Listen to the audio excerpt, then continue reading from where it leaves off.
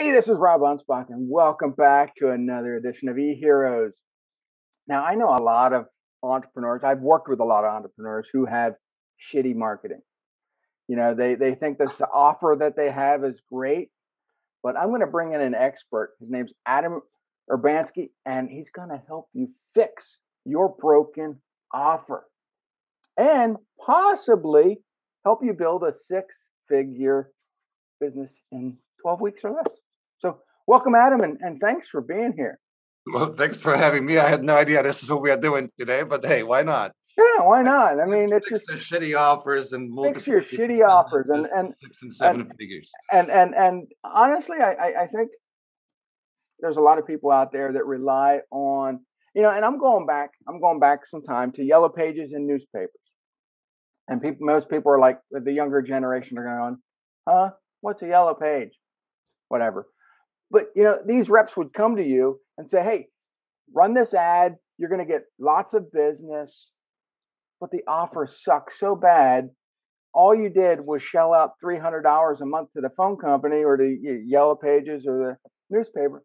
You got zero business. Yep.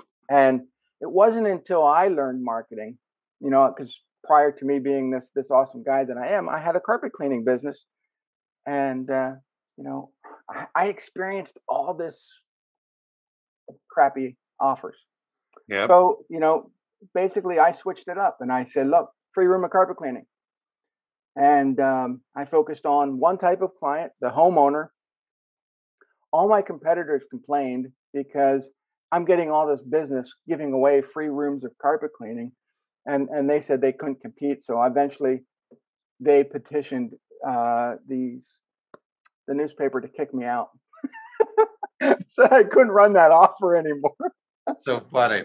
I've had some of the different niche markets for my training. And one of the niches I was in for a while, pure by accident, because my kid needed braces, actually both my kids. And I'm talking to this orthodontist. And there are a few interesting things, So I'm like, well, I see you've got an ad in this local newspaper. How is it working? And she looks at me and goes like, well, frankly, I have no idea. I'm like, well, I knew that you had no idea. I'm like, well, why do you do this? Well, because, all our, like competitors, all of that's what you do. You go to a local newspaper, place an ad. So I'm like, well, would you like some help with this? Now, here's an interesting thing. Both those doctors are board certified practitioners. Right away, I had no idea what it means. And then out of like tens of thousands of orthodontists in the United States, this is now about 15 years ago, there were only about like 300 of them that were board certified. It's a big deal.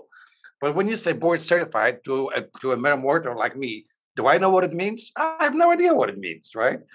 Both of them MBAs, again, highly educated with years of expertise. And I'm listening to all of this. I'm like, all right, would you like some support with this advertising/marketing thing? And they were like, well, yeah, we're sort of looking at it. You would love some support. So I came up with an ad, kind of a good traditional consumers report ad, right? Don't hire an orthodontist until you read this first type of thing. Right.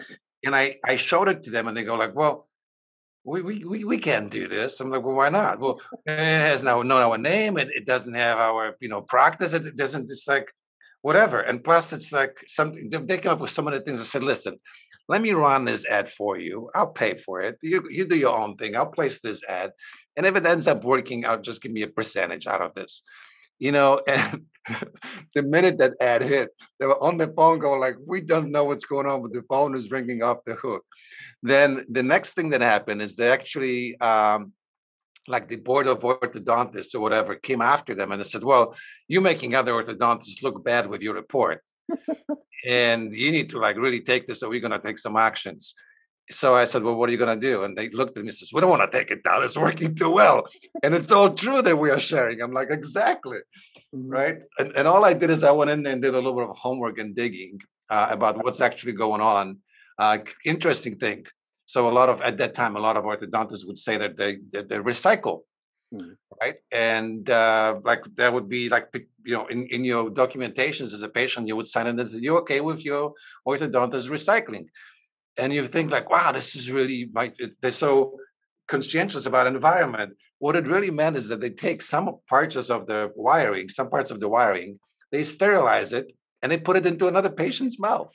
And out of a 6,000, orthodontics treatment deal, it saves the doctor like $300 over the course of, and I'm like, if patients really knew this, they read the word recycling in the paperwork and they would run. They're like, that's just gross. Here's an extra $300, just give me fresh freaking wiring, right? So little things like this. But anyway, the whole idea here is the offer was just really powerful offer. Right. It was something that people wanted to know. No one cared that these doctors, what their names were. No one even cared what the address was, how fancy the office was, if they were board certified or not. All of that came later. To start with, everybody was looking like, what's in it for me? How do I even make a decision to, which orthodontist do I go to? What to look for? What's important for me? Right. And no one shares this info, right? So anyway, Yeah. I got ahead of myself here. You're sharing your carpet store business and free room cleaning. I'm just, if we could just teach people that it really isn't about them, it's about who they want to do business with them. And all you got to do is just put something in front of your audience that makes them go like, yeah, that's me. Talk to me more, preach some more. I'm listening, right? And the funny thing is that the free room of carpet cleaning was for a small area in their house, like a 10 by 10, so 100 square feet. And my prices were probably double what my competitors were, but I was getting all this business. And we made probably $100,000 within that 12-week period after running this ad, and referrals upon referrals. And so my competitors were like crying because they're not getting any business anymore because they felt that I was giving unfair advantage. You were. Well, and it's the called funny thing educating yourself on what works. They started copying my ads, but they made a crucial mistake, is that they didn't look at what I was actually doing and how I was doing it. And my ads were saying homeowners only, or, so I didn't do apartments. I didn't do, they didn't put that wording in there. So they were getting all kinds of apartment complexes flooding their calls. Yeah. And once you put that ad out, you got to honor it.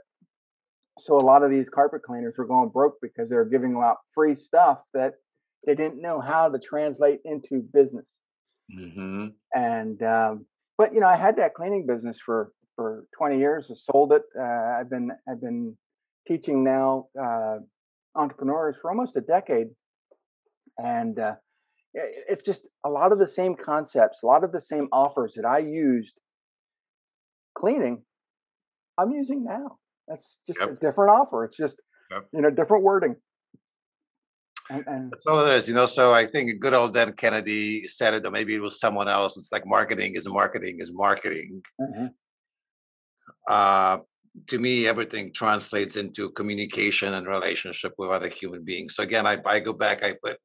Scored a TV interview early in my career, like 2003, I think, when I was just kind of budding coaching consulting business. And back then it was all about marketing your business on the internet. Like, is this internet thing a scam? Can you make money on the internet? And man, they did this three-minute special and made me like the featured star right next to someone who represented Better Business Bureau. So it literally looked like a commercial for my business, that I was like this up and against all the scammers. And I look at it today, I'm like, wow, what was my core message? Like, it's all built on relationships. I know it's internet, but it's just a freaking communication platform. People don't make money online. They make money because they have a solid business. They do make money through online communication and marketing, but that's about it. Yeah, I mean, my first book, which was all about social media. It was all about telling your story, building up that relationship. Communicating with people, and now that I had these other books, this whole series of sarcasm books, people were like, well, that doesn't really build up people. That doesn't communicate. Yes, it does. But it's going after the niche of people that I really want to deal with.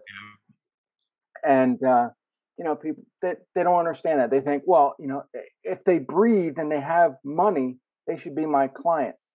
No, no, not even close. No. So, I love you. And this is why I recorded this video. I was like, if the book arrived and I started going, the books, you sent me, I think 4 copies, 4 different ones, right? Yeah. And I started reading.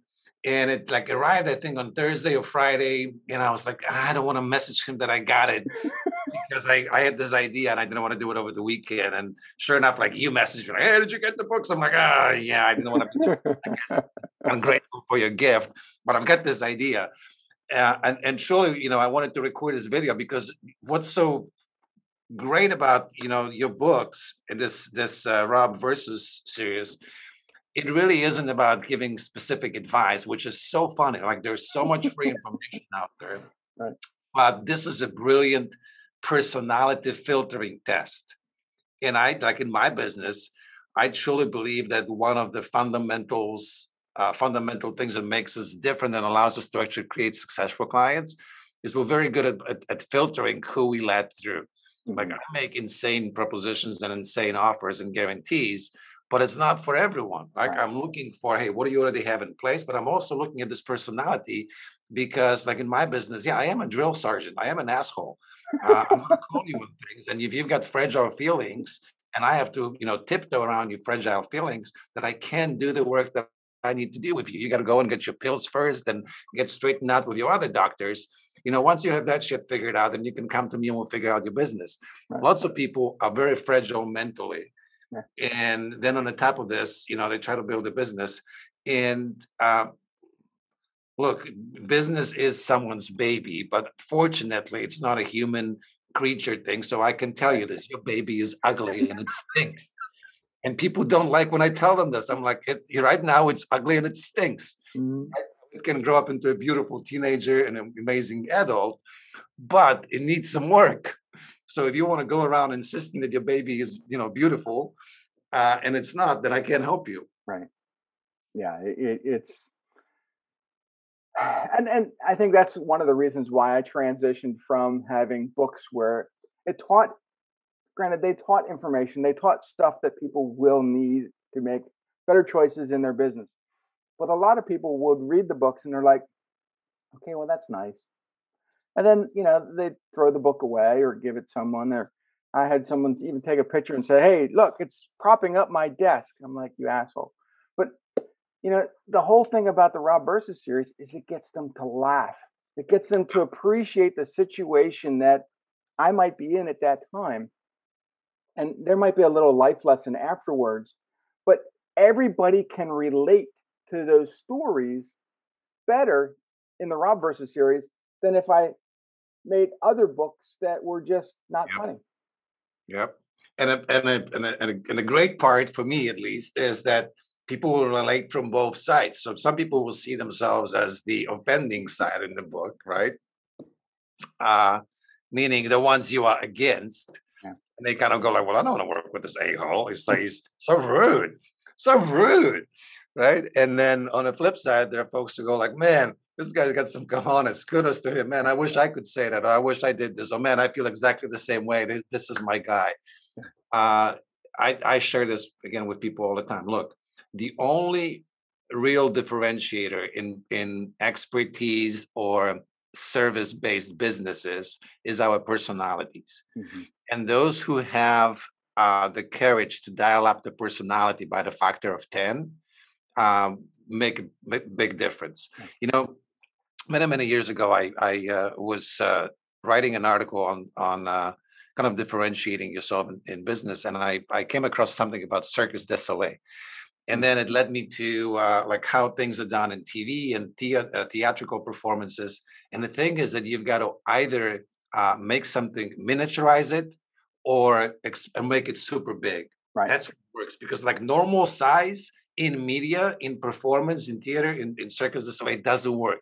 So you've got to make it either super big, exaggerated, or exaggerated by making it very minuscule. So people kind of go like, either way it works. For personality, I think you've got to dial it up. You've got to make it huge because just being across normal, it's you've done work on audio and video. You know that if you just come across your normal paced self, that is the worst thing to watch and listen Right. because the media of video and audio in distance tempers it off. So we come across as having zero energy.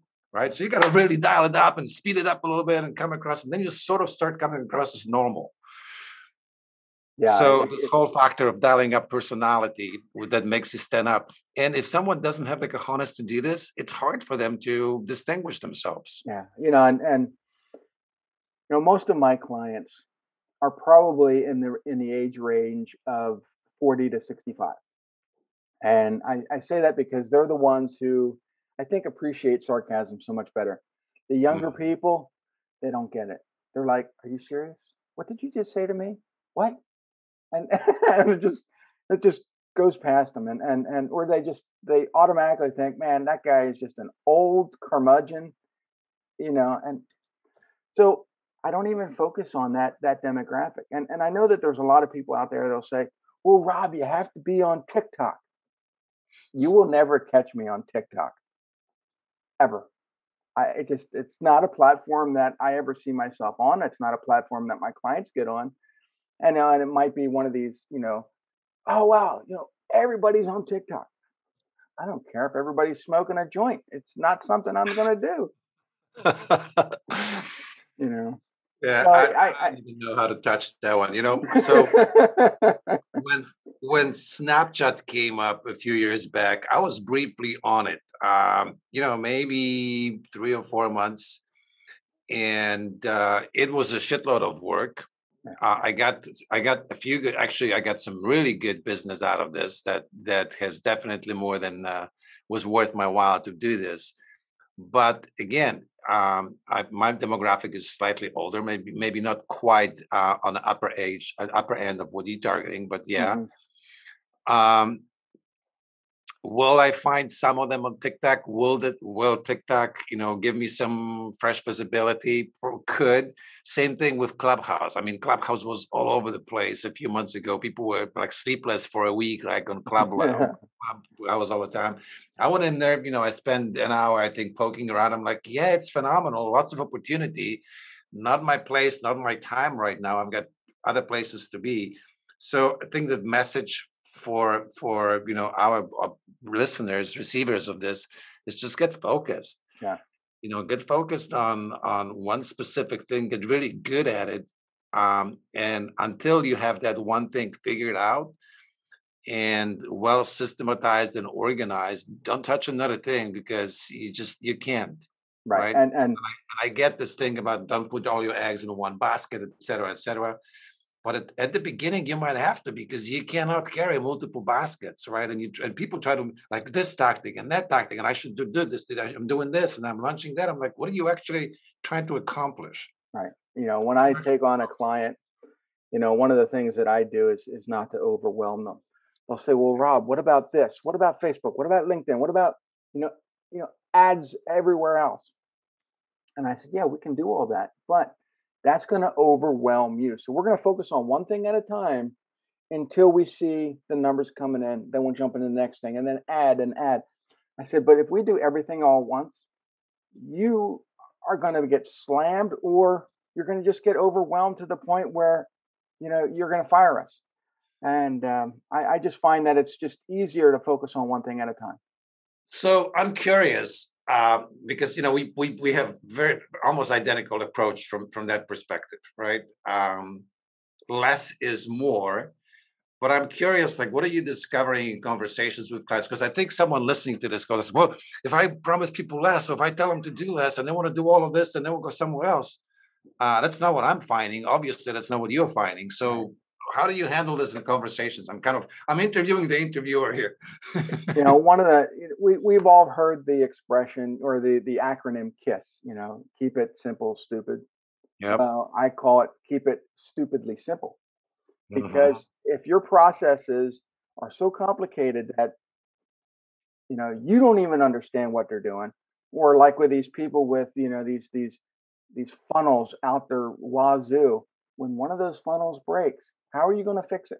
How are you going to know what to do to fix it? So I'm not a big funnel believer. I can't stand funnels. I think they're Well, so well. here's the thing. So I try to keep everything that they understand it, that they know what I'm doing. I keep them informed, and you know, to me, it's just I think we overcomplicate everything. And I'm 100% with you on that one. So here's the thing. I don't know if we can curse on your go show or ahead. not. Yes, go. Use If all the you words. if you happen to look up the domain name called fuckthefunnels.com, it's gonna point you directly towards yours truly. All right. At one point, I was going to make T-shirts that say that, but I never got around to it. Here's the thing: what fascinates me is that I'm not necessarily per se against funnels. I am against funnels as people understand them today. Right.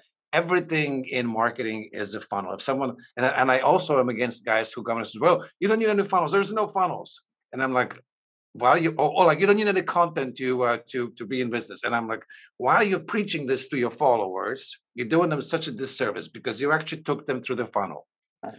right? You took them through a free piece of content somewhere that positioned you as an authority.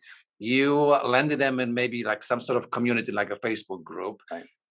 You got them to download something from you or have a messenger conversation, and then you got them on a call before they bought from you. So there is a funnel. Well, It's just, they're simplified yeah. funnels, and most people don't think Look at of those as funnels. They think of just this. exactly. So what Right. I'm against is the funnel. Like, well, here's a headline, and from this you're getting them the what is it called that like explodes people? Tripwire, right? I love that. Tripwire, right? Love that term from the very get go. It's like, seriously, Tripwire? That is a phenomenal name for something. Let's just blow people up into bits and pieces and then see if they want to pay me more money. But conceptually it works. It's a beautiful way to scale a company. But my thing about the funnel hacking is like if you try to copy someone's headlines Right. and bullet points and worry whether green is better than red for your push button thingy, and meanwhile if you land a conversation with a potential client belly to belly, you can't, number one, you don't even know who you want to meet belly to belly. Number Right. two, if you happen to meet them, you can't possibly articulate what kind of value proposition you have for them, person to person, toe to toe, handshake to handshake. If you can't do that in a conversation, what the F makes you think that sending them through a complex multi-step technology-driven gizmo is going to actually make them throw a credit card at you? Right. And once that funnel's broken and they get halfway through it and they're like, what the hell am I supposed to do now? Well, you just lost their business. That's what. So I've got 7 people coming to me every single month, and but I can't handle the traffic. I'm going to put them through the funnel to filter them. Yeah, that really sounds smart. You should do that. Yeah. Anyway, good luck with that. Yeah. And when you tell people, hey, I just want to simplify your operation, they just look at you like, a deer caught in the headlights. Well, that's not what the other guy. I don't give a. You're coming to me, aren't you? Yeah. And then they want to compare you to everybody out there that's doing these $39.95 deals, and I'm like, no, I'm not interested. And again, there is room for everything. I truly believe that there is room for everything, but you've got to get clear ultimately on to start with. What's your, I call it my fastest path to. What do you actually want to accomplish? Like, get clear on what you want to accomplish. I will misquote it horribly, and it's from a Hindu Buddhism book. But essentially, what happens is what stops us from achieving our true goals is not it's not major obstacles. It's not lack of things. It's that the path to smaller, easier goals is more clear and immediately available. Mm-hmm.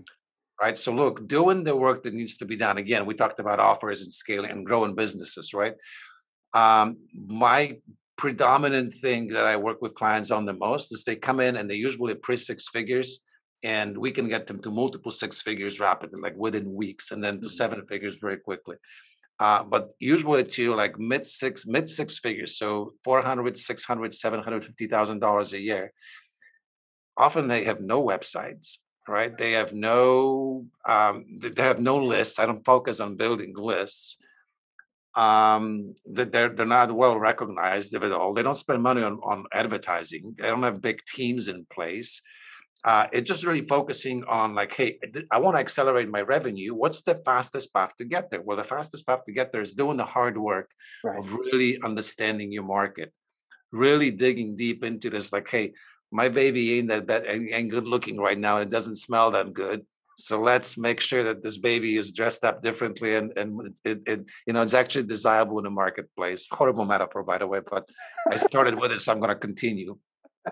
Uh, and then, but then the resistance is that's hard work. That's got to question, because we come in with like assumptions. Well, what I'm doing is good. I want to sell this. I want to sell that, but no one wants this. So you've got to start doing things. You've got to do the hard work. That's what stops people from achieving major goals quickly.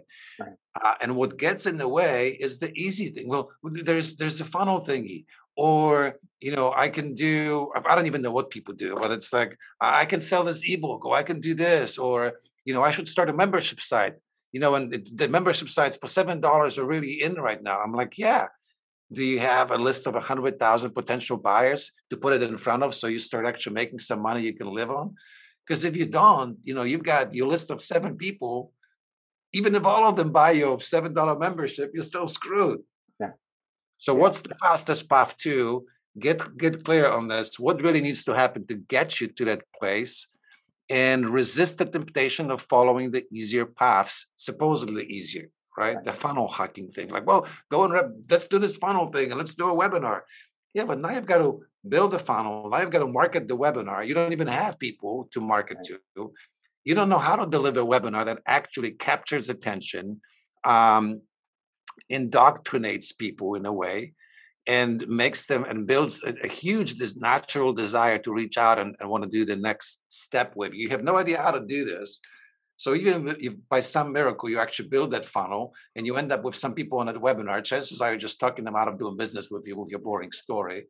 Like, all of that is putting barriers in front of your best potential clients who have no interest in doing any of this. They just want to be helped.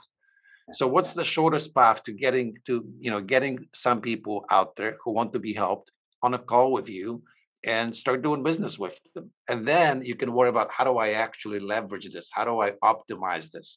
But those are remotely, farther in the future. Yeah, 20 some years ago, my biggest thing I had this cleaning business that was going nowhere. I was relying on other people to design my marketing, and I saw an ad, and it was for Joe Polish's Yeah. Piranha Marketing Boot Camp in Arizona, and this was 1998. And so I went out and I started learning marketing, and I met Dan Kennedy, and I mean, Dan Kennedy was like 100 years old then, and He but died multiple times. I mean, he came back to life. Recently, he was like seriously dying, and now he's back at it. I'm like, this guy is just, Yeah. Anyway. But yeah, it was that desire to learn marketing, to make my business better, to learn all this stuff that made me who I am today. And your story is probably very similar. You weren't in carpet cleaning, but you stumbled upon marketing, and now you're this great hero that everybody looks up to, and that's great and all. But sometimes, I don't want to show people all my superpowers. I want to give them a little bit at a time, because they can't handle it all. Yep. So that actually, I'll show you something that I discovered. It actually is a huge breakthrough if someone gets this. So, like, for our audience listening, like, this is definitely this proverbial writer downer, and think about it for a moment, because it has revolutionized my business. So I've been at it for 20 years, and I really only got this through my thick head about 5-6 years ago. So for the first 15 years, of doing consulting, coaching, marketing advisor, it was all about cramming into people's heads, like, here's how it's all done. Here's what I know. You got to understand all of this. Right. And some people were able to absorb this and deploy it quickly. Most people were not. It was just overwhelmed them. It's just too many options. For me, because I can take massive amount of information and streamline it to a specific strategy. I thought everybody operates the same way. For me, I'm not a one tool, one solution type of guy. Your strategy may be slightly unique to other people. Your development, your deployment is different. Right. But I don't want to make the choice for you. I want to give you options. You make the choice, and then I'll help you guide you down the path. So because of that, I was always overwhelming people with too much. And again, 5 years ago, I had this eureka moment that if you really want to be of value to your clients, give them only what they need to have to take the next step. Mm-hmm. And it really isn't about being stingy. Like, I'll ask me any questions. I'll give you the answers. Like people that join any of my programs, I'm like, look, I've got 20 years of intellectual property locked up in a virtual vault. If you've got questions on something, don't go out there trying to buy another program or whatever. Ask me. Chances I already have training on this. I'll open it to you. Right. The reason I don't lead with this and I don't put it in front of you, because you're going to go studying it. Yeah. And no amount of studying is going to replace an ounce of implementation. I want you to do what needs to be done right now.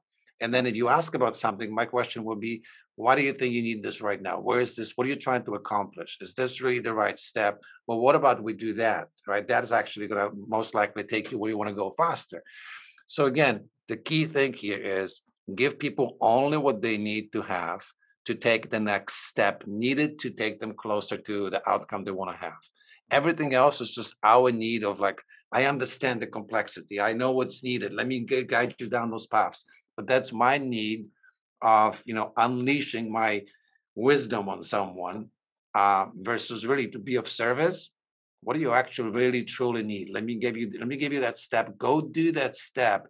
And you doing that step will teach you more than studying countless hours of marketing information. Right. And for all those that are listening, I want you to take note because Adam said a very key phrase is guide them down the path. A lot of gurus will shove you down the path and you won't get any value at all out of what they're doing. So, take someone like Adam and they're going to hold your hand. They're going to guide you down that path. They're going to show you the right things. This is exactly what I do too. Now, sometimes I'll put my foot out and purposely trip you because, I think you need to learn a lesson, but Adam's going to do it much nicer. I don't think so, but yeah. Let's create that impression. I'm slightly nicer. Slightly nicer. He's got better hair. I mean, all of that. All of that. So, that brings us back to personality, slightly nicer. So, always aware of this, that I'm tiptoeing this line. Who are my ideal clients? And then if I want to broaden my marketing, do I want to expand that reach, and do I need to recalibrate my message? But the truth is, the Tony Robbins is a great example. He's dropping F-bombs every single time he's out there, right? Yeah. And why does he do it? Well, shock value, but it also filters certain types of clients. If you offended by this, don't come to my trainings. Right. So it's the same thing. I've done this when I used to do live events and like really large group trainings. I would actually talk about this, like, why do I cuss on, and I'm more conscious of, that. And here's the thing, that is your style. Tony's style didn't used to be that way.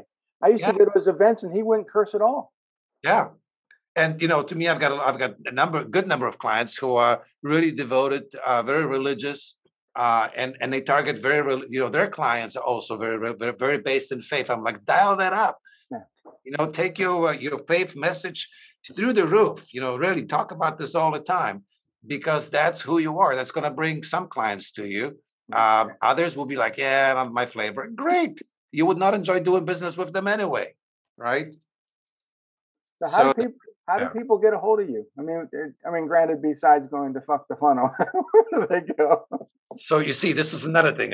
My moniker used to be Voice of God.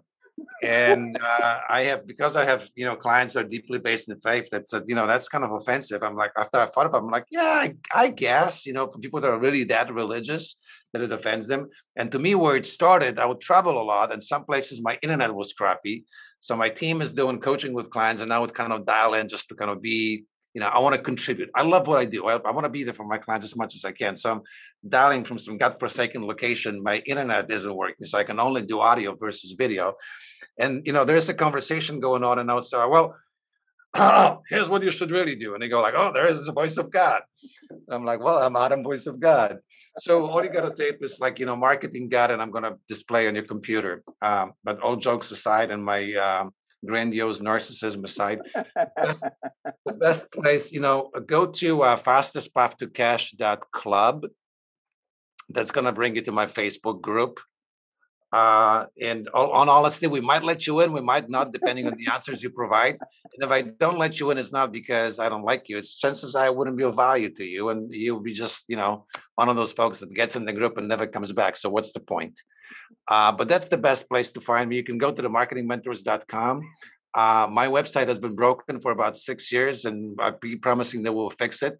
So you're laughing, Rob, but I often tell people, like, look, some of those stupid things I do on purpose because of who my clients are. Yeah. And if they come in and they go spend a bazillions of dollars on photo shoots, and then they just drop, 15 grand on this branded website, I'm like, and is that going to get you a single client? Chances or not. No. Because that website will need to be completely redesigned, because what you're doing right now, you're completely clueless of what actually needs to be done in your marketplace. So let's get all of those things first. And when you fix all of those things first, you start realizing all of that trickery, right? The fancy looks and whatever. Yeah, it's helpful, but it's not needed. No. And we build websites, we do social, we do all this other stuff. And I go to so many websites that are like 20 years old and they still work. And people are like, well, do I need a new website? The other guy said I need a new website. So, well, do you want to drop 10 grand on this website? No. So, let's put it somewhere else that's going to actually work for you. And then you can always make the decision to get a new website. My own bonehead moves. And that's why I sort of like went out of this. So bonehead move. Here it is. I needed to teach myself how to actually do websites that work back in the day. So, for example, put opt-in pages or landing pages together. Mm-hmm. So I've got this phenomenal landing page.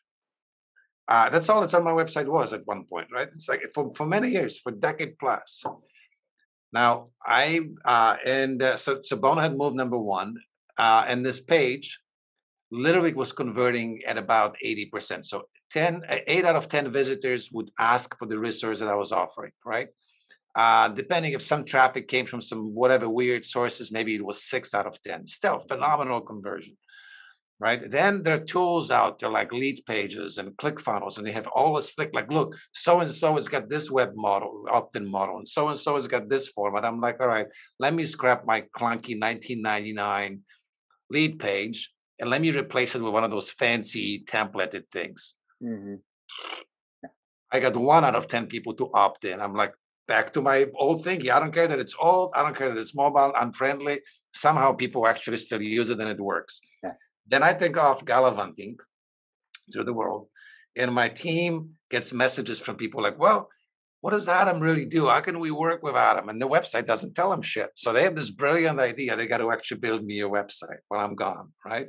So I come back like 5 weeks later and go like, well, we built your website. Look at this. I'm like, well, brilliant. Now let me show you what just happened in the 5 weeks that you put this website together. You see, before we were getting this many opt-ins and we had our marketing sequence to them. And now we're getting this many opt-ins. Do you guys see the difference? Before we were getting 9 out of 10.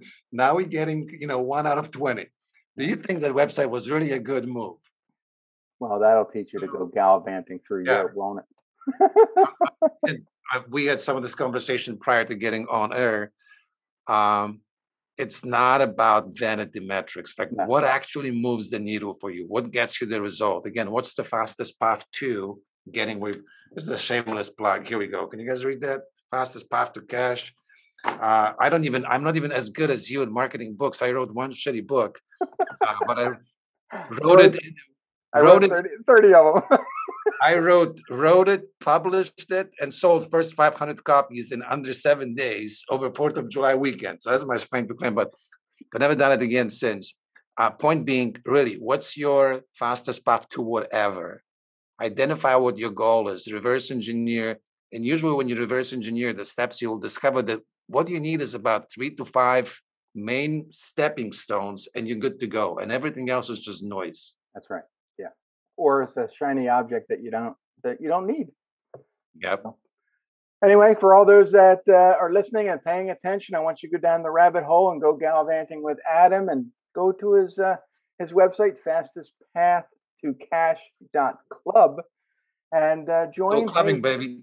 Go clubbing, and join his Facebook group, and hopefully you'll see me there, because I'm going to go press the button and join, and if Adam has me. and I'm gonna, Questionable, but we'll see what we can do. yeah, I'll probably get kicked out after about 5 minutes of sarcasm, but that's okay. Yeah. So I want to thank Adam. I want to thank everybody for listening, and we'll see you guys on the next episode. Adios. Thanks for having me.